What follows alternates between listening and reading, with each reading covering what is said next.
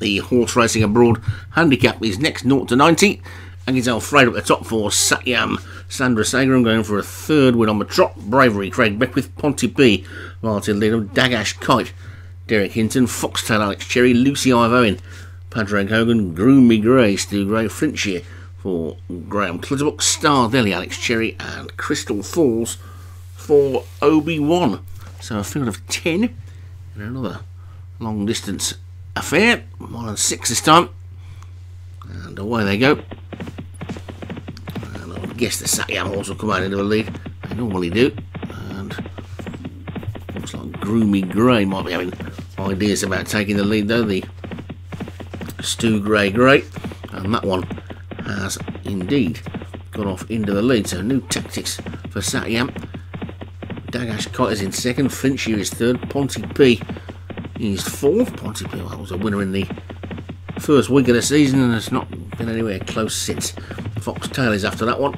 Then Bravery and Crystal Falls. Lucy Ivoin and Star Deli. And finally Agnes Alfredo. So Groomy Gray, your Grand National commentator this year. I know it's a different code, but Stu's going to be taking on the Grand National all by himself this season. I think I commentated it on my own last season. It's not a big deal anymore. There's only 25 runners or so, and then 40, and we used to have 3 of us commentating, and it was a bit of a laugh, but it's just a normal race now, and Stu will cope with it pretty well, but we'll concentrate on the flat for now, and it's Groomy Gray the lead from Ponty P in second. Flinchie is third, and Dagash Kite is fourth. Then Crystal Falls is after that one.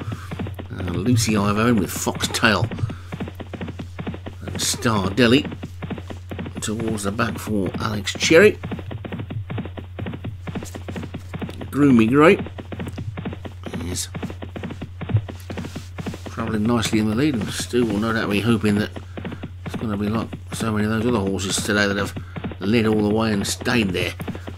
Dagash Kite and Ponty P are closing, so to Flinchie. After that one, Lucy Ivoin, and then Star Deli. Crystal Falls is next, and then Bravery, Agnes Alfredo and Foxtail the back two. Has the handicapper got to Satyam? Caught up with him. And it's Groomy Gray in front from Flinchie in second, and Ponty P, then Dagash Kite, and Lucy Ivoin. Star Deli is the one who's made up some good ground from the back. Bravery being hurried along a little bit. Back three are Crystal Falls, Agnes Alfredo and Foxtail, but Groomy Gray is still in front by 2 with a little over 3 furlongs to go, and he's gone for home that one. You can tell he's just up the ante, and he's good 2.5 clear of Bravery, who's now pulled out into second and looks a big danger. Then Lucy Ivoin and Ponty P, then comes Flinchie. Dagash Kite's got himself trapped into a pocket. Star Deli is running on round the outside, but Groomy Gray is battling on in the lead. Groomy Gray in front then from Bravery in second. Lucy Ivoin is in third. They're racing up towards the final furlong, and Groomy Gray's finally been swamped by Lucy Ivoin and Bravery. Bravery's in the lead. Lucy Ivoin is between these two now as they come towards one. It's going to be another head bobber. It's Lucy Ivoin on the far side. I think he's going to take it. Ponty P's finishing like an absolute train, but too late, and Lucy Ivoin takes it. And that's a winner for Padraig Hogan, I think.